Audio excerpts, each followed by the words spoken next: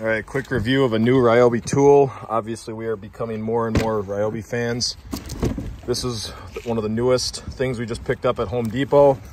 We'll talk more about 18 volt versus 40 volt stuff later. Fully charged battery in the brand new vacuum. You can see it just came out of the box. The most important paperwork is going right back in the box, which will then go right to the dumpster.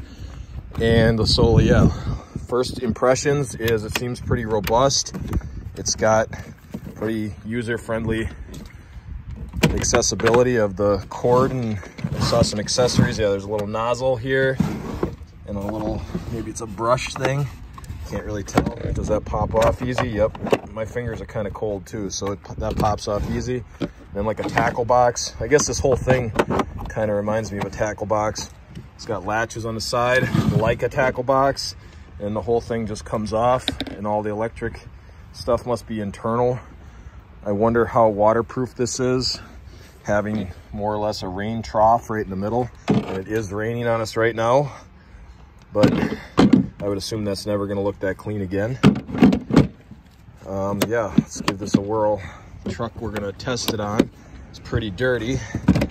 So battery in. Well, it works, here you go. I will film.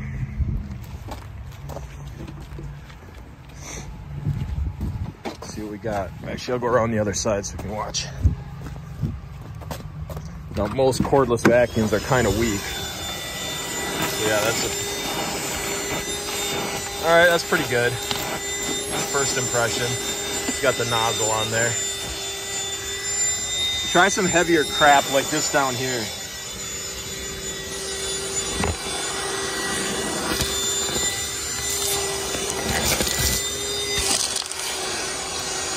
Jam up the nozzle.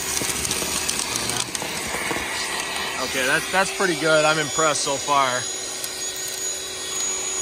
see if yeah, that already sucked a quarter of the battery down. That's what I figured is going to be a battery hog. This is not going to be a go clean out 30 trucks tool. This is going to be a quickie thing. Yeah, it already sucked half the battery down. That's where I can say the 40 volt system is probably going to shine. I've got the 40 volt wet dry vac up in the stash of Ryobi things. Oh, now it says 3/4 still. Push it again. I'll push it. Now it says full again. I don't know. So that was like 2 minutes. We'll see how long this really lasts overall. I won't change that battery. I'll just keep using it till it's dead and try to guesstimate. Hold on, there's some little split rings here from a Rapala. Might as well save those. Shotgun shells. See, let's try the power. Let's see if it can suck this shotgun shell and just hold it in place. Like it's not gonna suck it in the tube. Put the nozzle back on.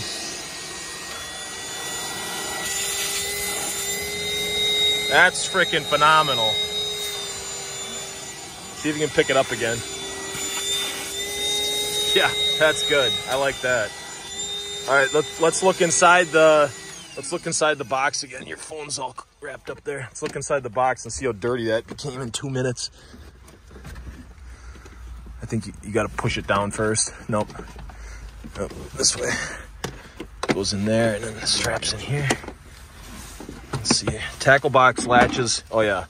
That's what I expected. This thing is going to be dirty. That filter's already dirty.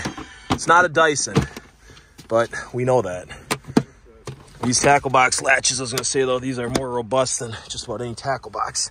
So yeah, I'm going to say first review, as long as the electrical system that's powering this stands up to normal Ryobi durability, I would say that is a buy. I don't remember what we paid for this, but for the convenient ability to just have a little vacuum wherever you want it to go, I would say that is a buy. I got it for the boat, but we're testing it here in the truck. Under 10 out.